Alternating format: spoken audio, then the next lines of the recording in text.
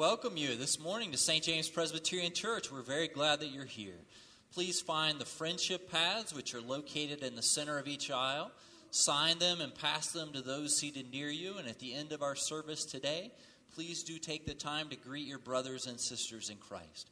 We do have childcare available following the children's message today. If you are in need of that, a childcare provider will be at the back of the sanctuary and will meet any children who are going out to be watched at that time. I should also let you know that this morning, as I was thinking about the way this service was coming together, I did something I haven't done before here, which is print out an insert just a few minutes before worship. Almost all of you have that insert in your bulletin. It's a poem that I'll be reading as part of the sermon. If you were perhaps attending the adult Sunday school class, you may have missed that insert. If you need a copy of it, please raise your hand, and one of the ushers will come to you and give you a copy of that insert. So I see one hand up here. In addition, we have a session meeting today. That session meeting will begin at noon with lunch right here in the Horizon Room, and we'll continue with our regular meeting. We have a Pulse due date this week. In preparation for our August newsletter, we invite you to respond to Natasha and let her know of any articles that you'd like to have included in the monthly newsletter.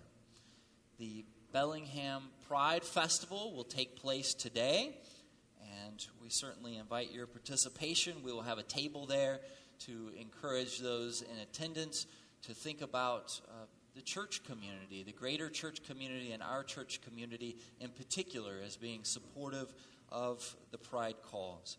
And also, Undy Sunday is today, so Carla has something for us. Yes, we're collecting underwear, brand new underwear, and putting it in the basket in the Horizon Room. If you haven't seen it yet, we're collecting it this Sunday and the next Sunday, and it goes to the homeless people in Bellingham. Turn the microphone on. Okay, Christian. Thank you. Thought it was on.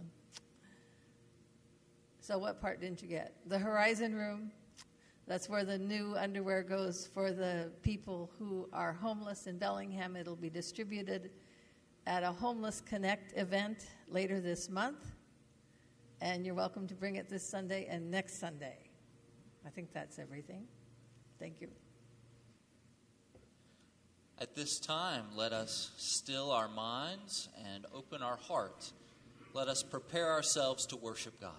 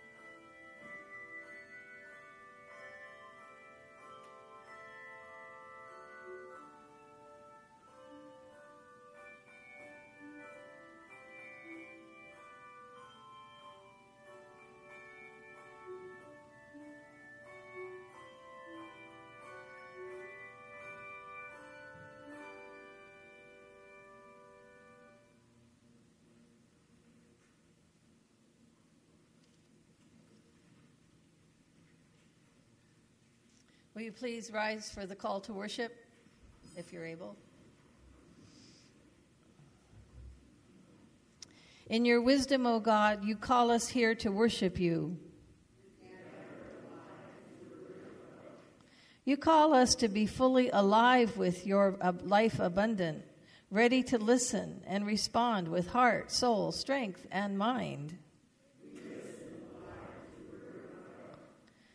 You call us to be always watchful for your word of wisdom, sometimes startling and unexpected, sometimes quiet and still, but always dwelling among us. We watch and wait for the word of God. Our opening hymn is number 679 in the Glory to God hymn book, Let the Whole Creation Cry.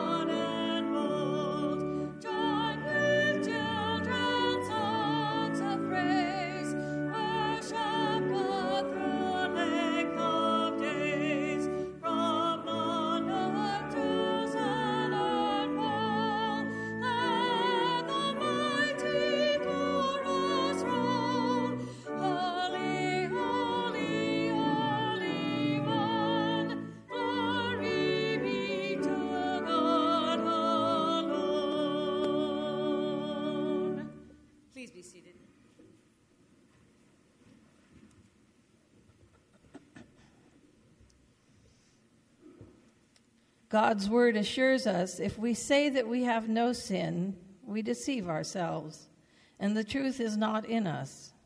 If we confess our sins, God, who is faithful and just, will forgive us our sins and cleanse us from all unrighteousness. In humility and faith, let us confess our sin to God, first in a moment of silent personal confession.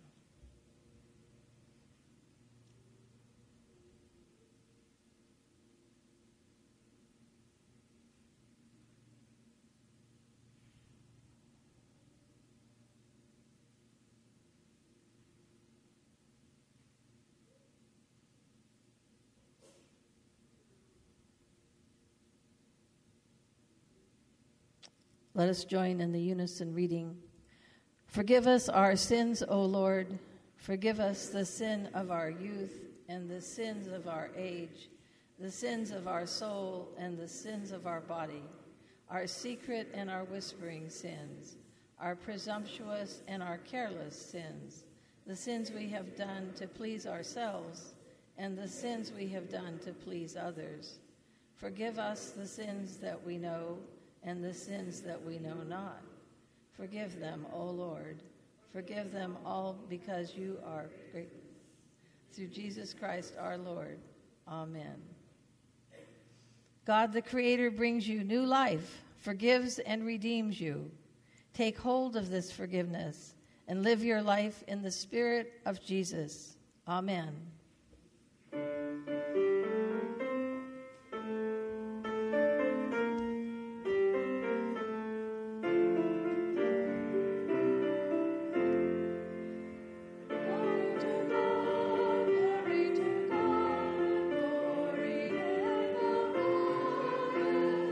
Glory to God, glory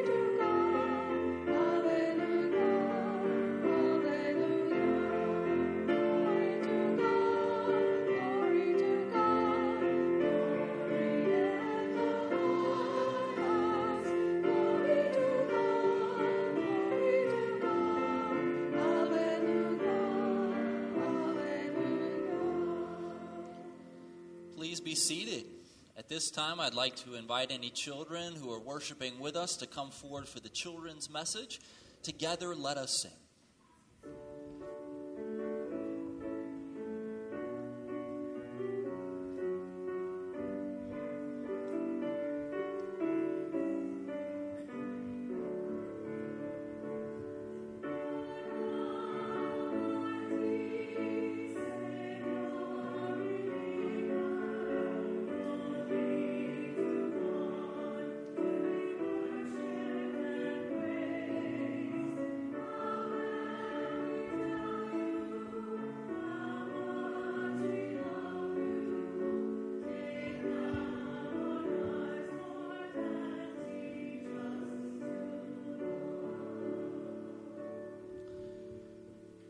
We are all pretty young, aren't we? I mean, you all who are there and me standing here, you're 6, so you say, nope, not so young anymore, huh?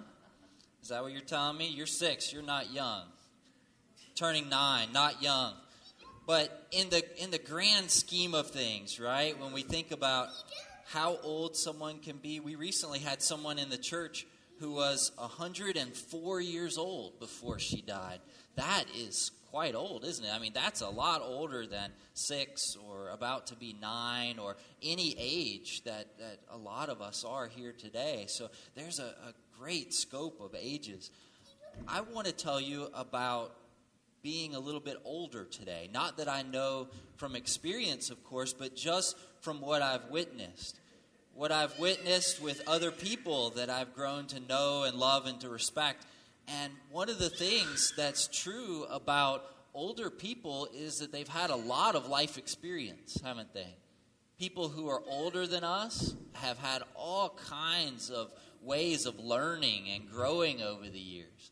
And they have been through things that a lot of us have not. To be one who has had a lot of experiences is often said to be wise.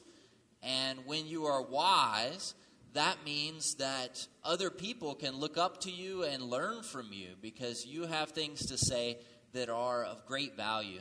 Today, we're talking about being wise in worship today, and we're also talking about what it means to grow older and how we can look at people who have all these experiences with admiration and respect and with appreciation.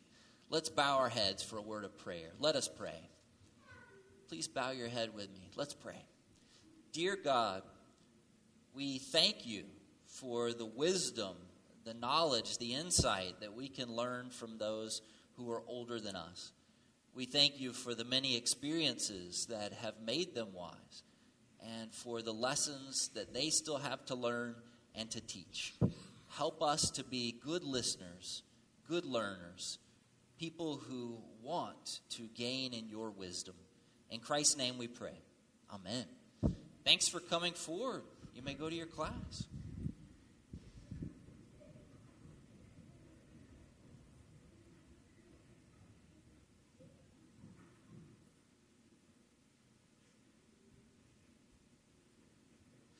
A few weeks ago, we heard from John Seibold, who's a member of this congregation. This week, he's going to be talking to us again. This time, the topic is aging gracefully. Really, God? Visit with you a little bit more. Last time when we spoke, I talked a lot about laughing at yourself and how important that is for us as Christians. And I want to talk a little bit about how aging is an extension of that, and you have to learn how to laugh at yourself. So I don't know if anybody's looked at their high school picture lately. Anybody in this room look at their high school picture? I have recently, and I looked at it and I went, who is that? What happened? So how do you think this all occurred, this whole aging? Well, in my conversations with God, I've been asking that question. And apparently, when they had gotten done, there was a design team, and they had designed all the animals on Earth. They thought, well, we got to go ahead and design somebody who's going to sort of be in charge on Earth. And that was the human, us. So we got to make the human pretty smart, right? We have to make sure that they don't get eaten up by all the rest of the animals, to learn how to do things. But they were a little concerned that this intelligent being might get kind of full of themselves. So the design team, in working with God, decided that to build in some fragility and some obsolescence, and so there's aging. Now, here we are today, gray hair, glasses, some wrinkles, and we're aging, and our population is aging also. But it's not all bad, but I'm going to talk a little bit about some of the frustrations I have with aging today, and hopefully if you want to laugh out loud or even want to say, I understand what you're talking about, feel more than free to do that. So one of the things that I've noticed in the baby boomers, we're all kind of vain. So my sister, who lives in Newport Beach, California, you know about Newport Beach, California, everybody looks fabulous. They have a lot of work done, plastic surgery, and I thought about having some plastic surgery done, but we live in Bellingham, and I wasn't so sure about the doctors up here. So I was kind of thinking about it, should I have it done? Because I was worried that I'd end up looking like Donald Trump, and then nobody would work on my house. Okay? The other thing is we love our exercise. Baby boomers were obsessed with our exercise because we want to live longer, right? And we want to feel good. And I'm a jogger, and I do all kinds of stuff, but I've noticed lately that when I'm jogging, for one thing, I have to wear my glasses. The other thing is as I jog one way, but all the jiggly stuff jogs another way, and then about 20 minutes later, we all kind of come together. I also like to play tennis. And I play with a group. We're all about the same age, and we all have kind of the aches and pains of growing older. So I have to wear a back brace. I wear a tennis elbow brace, and I wear a wrist brace, and I wear a knee brace when I play tennis. It doesn't look good. I'm telling you, it's not very graceful, all these things that start to happen to you as you do get older. But one of the things that's real frustrating, and because it's Undy Sunday, kind of push the limit here a little bit in church.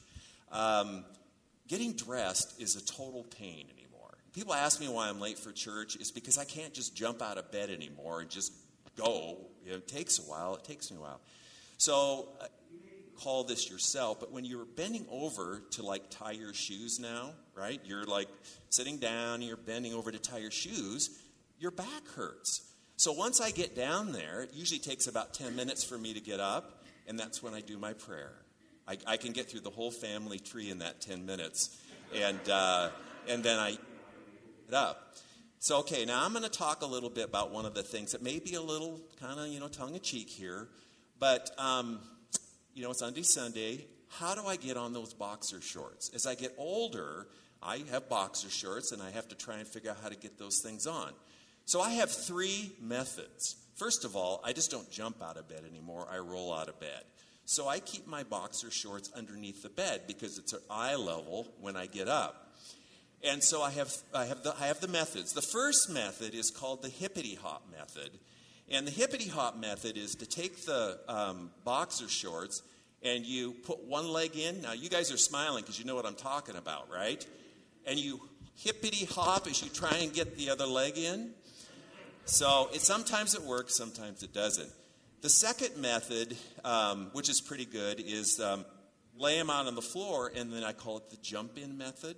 And you just jump in, and you're there. But sometimes you put both legs in the wrong place, and so you pull them up, and it's very frustrating. Then there's the third method, and we call that the aerobic method. And I do this with the door locked. And that is lay on the bed and pull the boxer shorts over your feet up in the air, and you get them on, right? It works. But last time when I did that, I walked downstairs, and my partner said, I think you have your boxer shorts on backwards. And I looked around, and of course, I had them on backwards. So now my final thing that I do is I call it the sit and scoot method, and it seems to be the one that works every time, and that is to sit on the floor and scoot on in. And I did that this morning, and I walked downstairs, and he says, you have your boxer shorts on inside out. And I said, I don't care. I don't care. So we try and make fun of these things. Sometimes when I think about the whole idea of bringing the undies in and the underwear, you think that was a real design flaw. I mean, I don't understand what they were doing when they were thinking about that. So I like getting older. I really do like getting older. There's a couple of things I like about getting older. One is, as John said, we're much wiser. We're much wiser. And it's graceful to be wiser. I think so. We don't get worked up over stuff. We're very patient about things that we do. And I think God wants us to be patient. I think as you get older, we talked a little bit about sin in youth. I think as you get older, you're a little bit more elegant. You are more graceful. But one of the things I joke a little bit about with my friends is we control the checkbook as we get older, right? If you have a patriarch or a matriarch, you checkbook. There's something really great about the checkbook.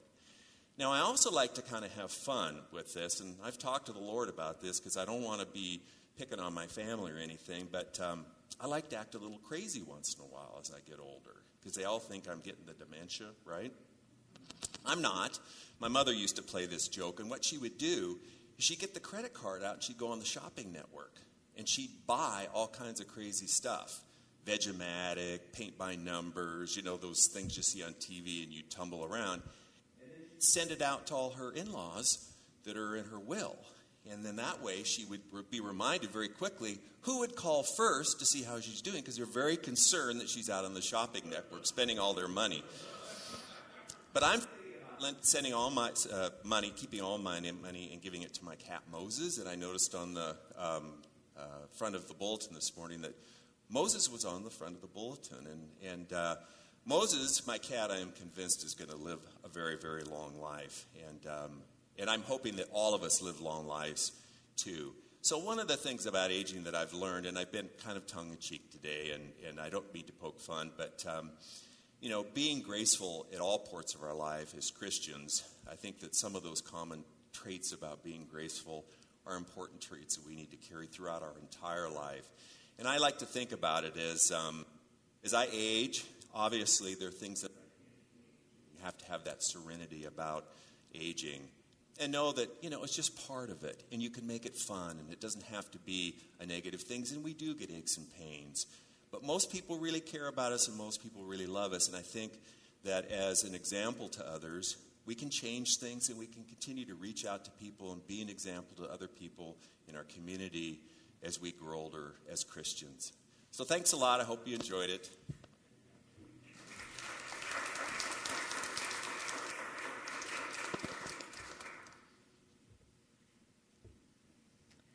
I urge you, in view of God's mercy, to offer your bodies as living sacrifices, holy and pleasing to God. This is your spiritual worship. Would the ushers please come forward?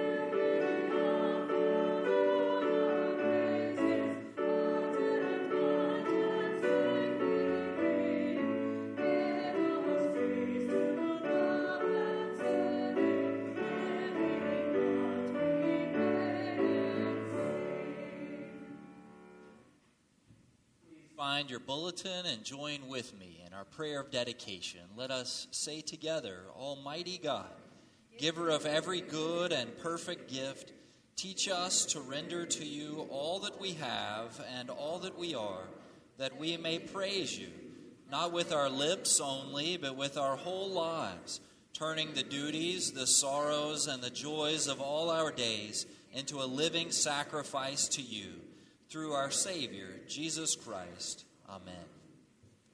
Please be seated.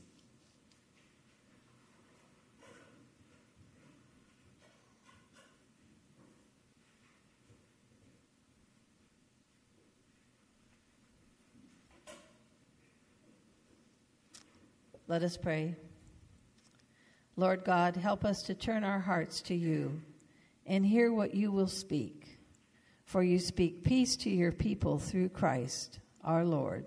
Amen. So the first lesson this morning is from Psalm 92, verses 12 to 15, and it's on page 549 in your Pew Bible. The righteous flourish like the palm tree and grow like a cedar in Lebanon. They are planted in the house of the Lord. They flourish in the courts of our God. In old age, they still produce fruit. They are always green and full of sap, showing that the Lord is upright. He is my rock, and there is no unrighteousness in him. The word of the Lord.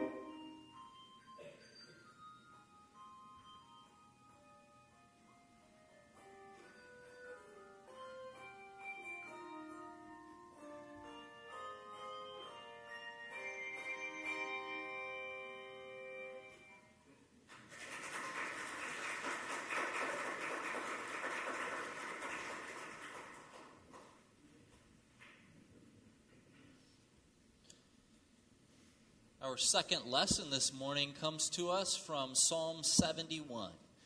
I invite you now to hear the word of God. For you, O Lord, are my hope, my trust, O Lord, from my youth.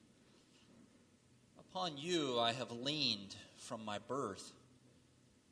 It was you who took me from my mother's womb. My praise is continually of you. I have been like a portent to many, but you are my strong refuge. My mouth is filled with your praise, with your glory all day long. Do not cast me off in the time of old age. Do not forsake me when my strength is spent. But I will hope continually in you and will praise you yet more and more.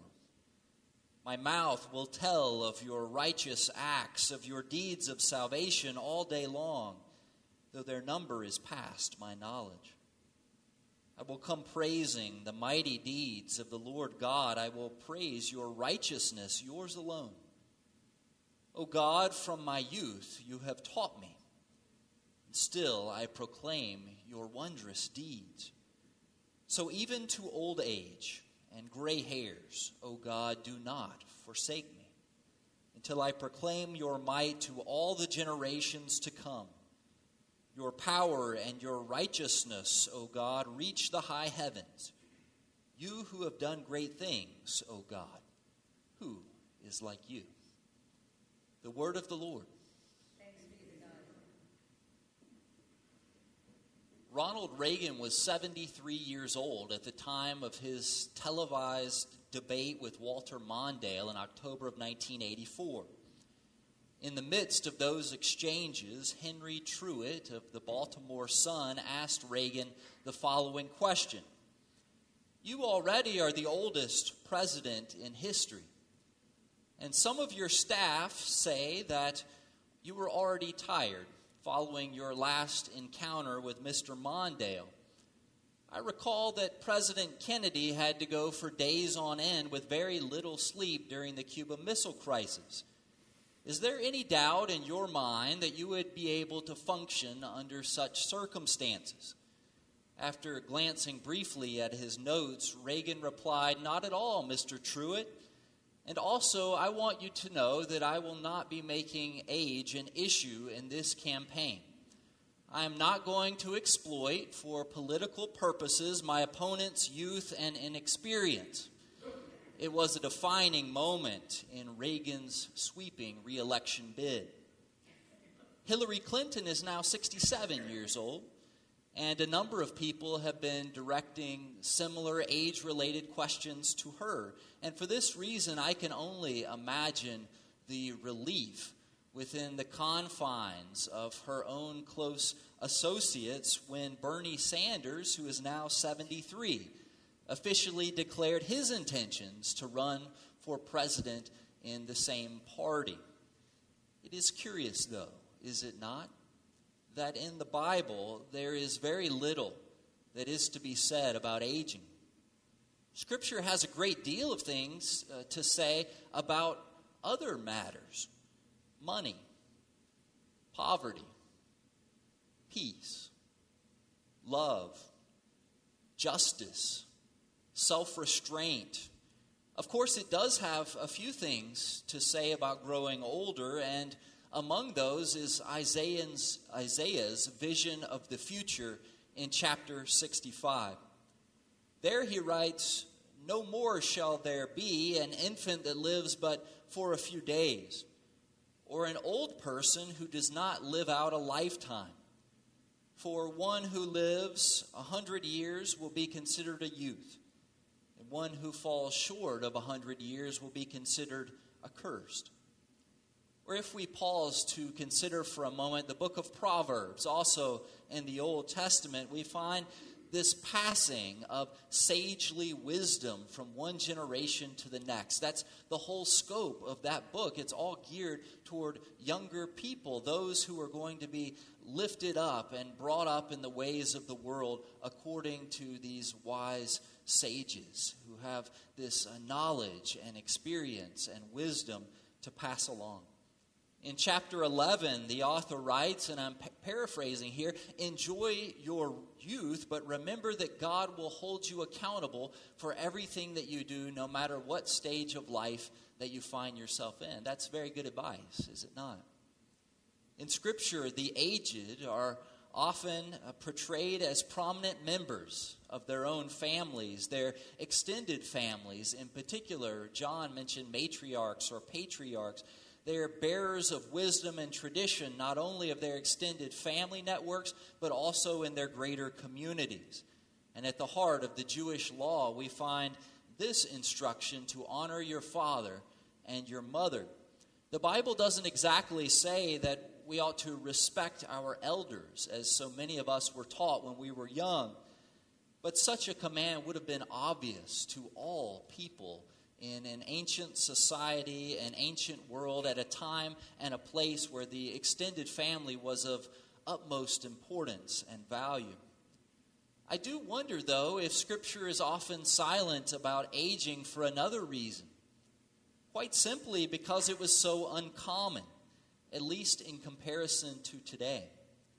There is a scholar named John Dominic Crossan who has written at length and is world-renowned for his work on the movement to try to explore and understand the historical Jesus. Who was Jesus as a person? Where did he come from? What kind of life did he lead? What can be attributed to him and to his work and to his ministry? He writes that in first century Palestine, males most likely lived on average just 29 years. That really puts things into perspective, doesn't it? As we talk about Jesus being 30 when he began his earthly ministry, and that ministry only lasted a few years, perhaps. Surely I imagine that infant mortality rates had a great deal to do with this 29-year average of life for a male in first century Palestine. But more than that, I imagine that people of every age perished in great numbers from diseases and illnesses that today we would call very common and very treatable and very curable in our age. In other words, what was an ancient person to say about aging when the reality of aging was far from universal? I imagine that for many, the thought of growing old would have seemed like little more than a fleeting fantasy. And having said this, I certainly don't mean to imply that we are now witnessing the fulfillment of Isaiah's vision, where there will no more be a person who does not live out a lifetime. I am aware, of course, of a number of heartbreaking stories, even within this congregation, of people who had to say goodbye to their children far too soon. I think about my own family as well. My parents welcomed a sister 4 years before me, and then endured the pain and suffering of her loss at 1 week old due to congestive heart failure. Such pain is too deep for me to even imagine. And yet, as a society, most of us are living longer, which offers a complicated mixture of joys and challenges. There is, as you might expect, more wisdom and more experience to impart. But there is also a prevalence of extended illness, which often presents itself through the prolonged deterioration of the body and the mind. Both of our lessons this morning come to us from the Old Testament. They're both from the book of Psalms. And at their core, each of these passages call us to trust in God. And to do this despite the adversity which is all around us, no matter what our age, but particularly in advancing years. Psalm 92 says, "The righteous flourish. In old age they still produce fruit."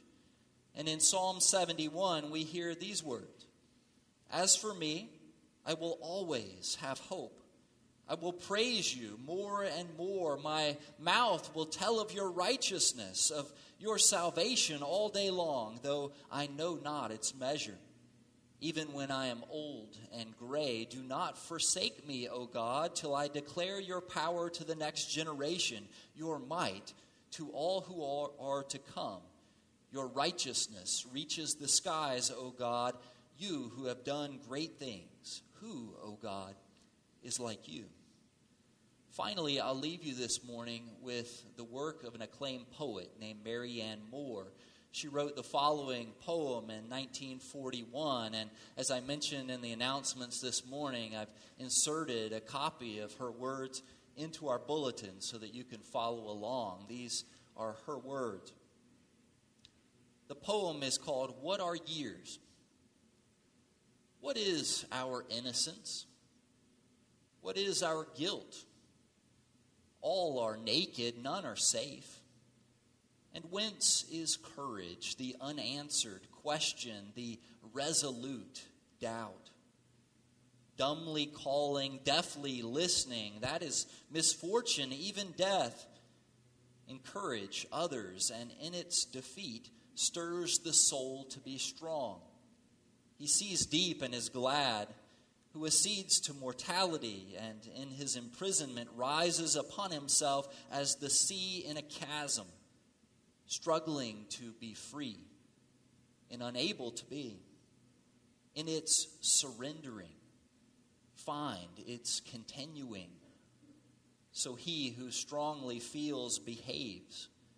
The very bird grown taller as he sings steals his form straight up. Though he is a captive, his mighty singing says, satisfaction is a lowly thing. How pure a thing is joy. This is mortality. This is eternity. Moore's point here is that though none of us is perfect, each of us has streaks and weaknesses as well as limitations. Only God knows who we are and what we are. Each of us is naked amid the dangers of this existence.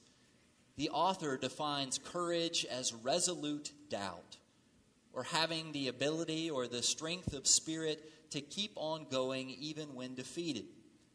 To be strong, one must accept their own mortality. One must accept the reality of death and still fight to keep living. In time and with age, we often become more aware of our own mortality. All along, we behave by keeping the ego disciplined. This is the same concept as that of a caged bird who, though held captive in a small space, continues to sing with all his heart. Despite the bird's lack of satisfaction because of his loss of flight and freedom, he still knows joy. In this case, joy is the spiritual strength to keep living despite the difficult circumstances of life. This joyous discipline is mortality. It is the knowledge of death and at the same time the knowledge of eternity, an acute awareness of something beyond mortal existence. So we struggle, yes, but we also persevere. And in the end, we trust. We trust having seen God's presence at every stage of the journey. And so with confidence, we offer our praise and our thanksgiving, secure in God's sustaining care. This is the cycle of life, the cycle of faith. May it be so. And all thanks be to God both now and forever. Amen. Please stand as you are able and let us affirm together our faith as printed in our bulletin.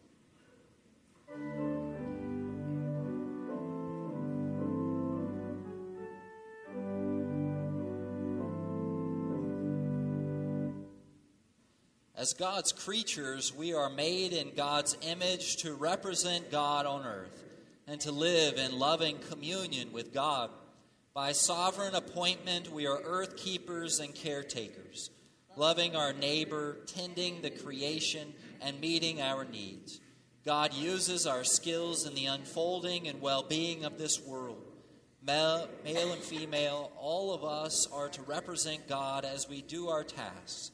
Whether single or married, we are called to live within God's order and lives of loving service. No matter what our age or race or color, we are the human family together, for the Creator made us all. Please remain standing and let us sing together.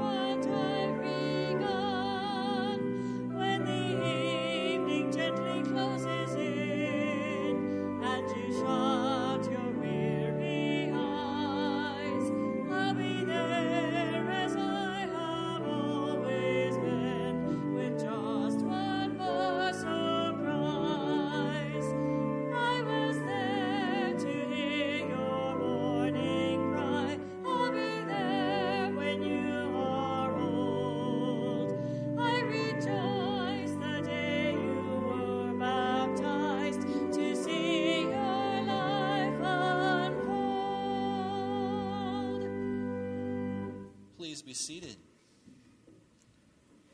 I'll begin by giving you a few updates from what I announced last Sunday at this time. First of all, Katie Reed is recovering from heart surgery. She is now at home, but is not yet strong enough to receive visitors. She appreciates your prayers, your thoughts, and of course, your thoughts about her well-being. So we think about Bill today, about Katie, about their family, and the difficult, slow process of recovering from a surgery like this.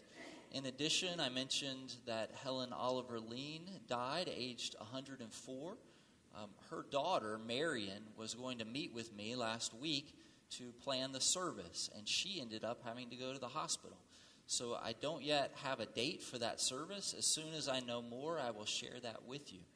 And finally, B. Albert, on hospice care. I have no additional information for you about her condition. Everything seems to be basically stable at this time as she thinks about what is next and entering into eternal life. Finally, from Joe McLeod, prayers are asked for my sister, Mary Gibbons, who recently had a stroke. Please let us bow our heads together and offer these morning prayers. What follows is based on a prayer from Lloyd Casson. O God, the giver of life, we give you thanks and praise for every season of life, for the nurturing springtime of birth and childhood, for its times of sweet innocence and wide-eyed discovery, for the gift of play and laughter and tears, and for the endless hope. We praise you, Lord God. For the busy summer of adult years, for the privilege of creating and nurturing, and for the hard lessons, the joys and sorrows, the pain and fulfillment which this season always brings. We praise you, Lord God. For the brilliance of the autumn season, for fruitful harvest from past labor, for the sense of new beauty, capacity, and opportunity amidst the anxiety of falling leaves. We praise you, Lord God. And, O God, we give thanks for the shorter days of the winter years, the burdens and joys which they bring, for the longer nights for remembering, the loving support from others, for increased vision and wisdom in spite of diminished strength, and for high hopes for the next spring and new life in your eternal presence. We praise you, Lord. Eternal God, whom our words may cradle but never contain, we thank you for all the sound and silence and color and symbol that through the centuries have helped the worship of your church to be relevant and real. Here we pause to remember those who have helped us to come to faith by singing us songs or telling us stories, by inviting us in when we felt distant, by praying for us without being asked. Jesus, Son of God among us, hear our prayer. We remember those who encourage people to praise you outside the sanctuary, those who teach young children, those who lead youth groups, those who offer prayers in hospitals, in schools, in prisons. Jesus, Son of God among us, hear our prayer. We remember people who cannot pray and who struggle to believe, or who fear changes in the church more than in any other area of their lives. We pray that they might be encouraged and that love might dispel fear.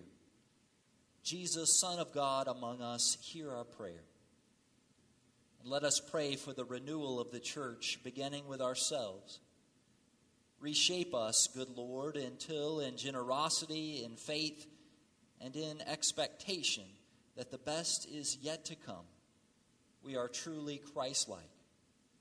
Make us passionate followers of Jesus rather than passive supporters.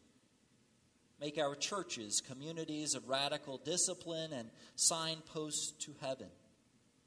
Then in us, through us, and if need be, despite us, let your kingdom come. We pray silently.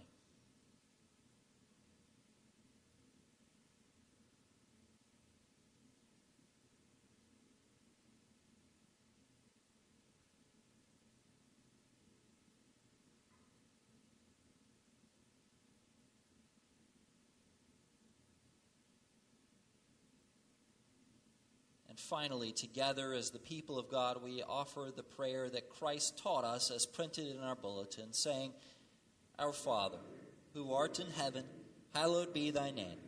Thy kingdom come, thy will be done, on earth as it is in heaven. Give us today our daily bread. Forgive us our debts, as we forgive our debtors. And lead us not into temptation, but deliver us from evil. For thine is the kingdom, and the power, and the glory forever. Amen. Please stand one last time as you are able for the singing of our closing hymn.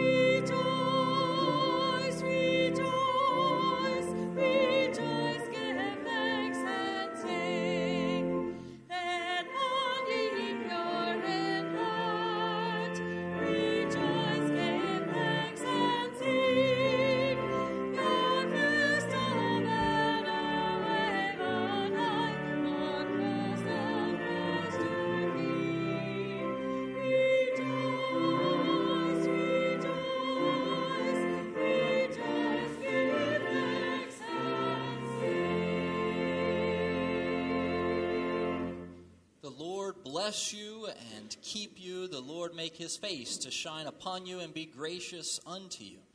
The Lord turn his face toward you and give you peace. May the peace of Christ be with you. Let us share signs of God's peace.